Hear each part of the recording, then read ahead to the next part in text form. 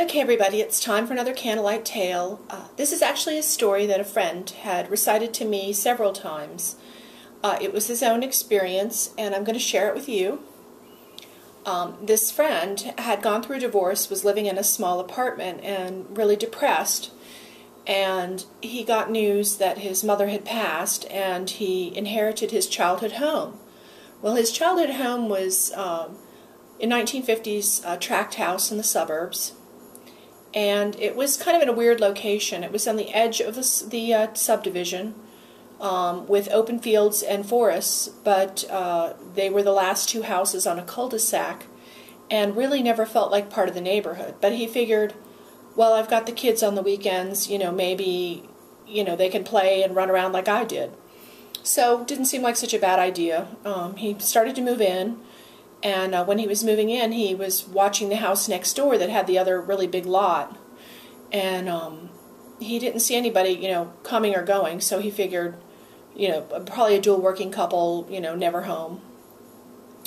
Well, he's been there for about a week, and he hasn't run into any neighbors at all. These people in this other house are, they're either coming and going when he's not around, or, they're really private or what.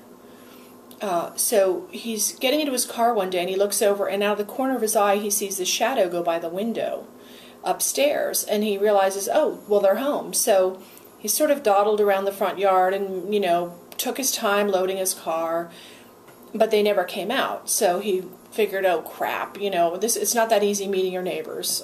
He remembered what the suburbs are like. So he goes about his business, but that night he gets home from work, and the phone rings, and he picks up the phone, and it's this man's voice, and it's urgent, and the man says, it's Bob next door. You got to come over. I've got what you wanted. And so he goes, okay, and so he puts down the phone. He figures maybe his mother had, known Bob next door, and he borrowed something or whatever. So he goes over, and he knocks on the man's door, and there's nothing. No noise, no movement, no answering. He keeps knocking and knocking. Finally, he just gives up, and he leaves. And he figures, well, if it's important, Bob will just walk over next door and give it to him. Well, he goes to bed that night, and in the middle of the night, he hears what sounds like a gunshot, really, really loud, kaboom! And he sits up in bed, and he's looking around, and he realizes it's not in his house, but it's outside.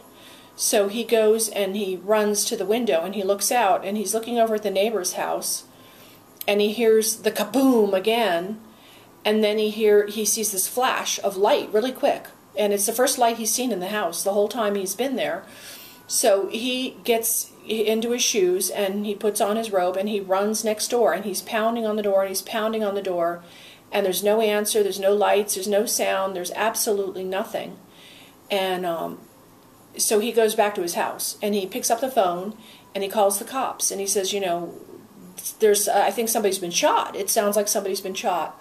So the cops come rushing, like 10 minutes later, or under 10 minutes, they're there, and he goes over to the house with the police, and, he's running across the yard telling them about what happened, and they're rushing the door, and another cop car pulls up, and this a cop gets out and comes over and says, guys, no, you don't need to even try.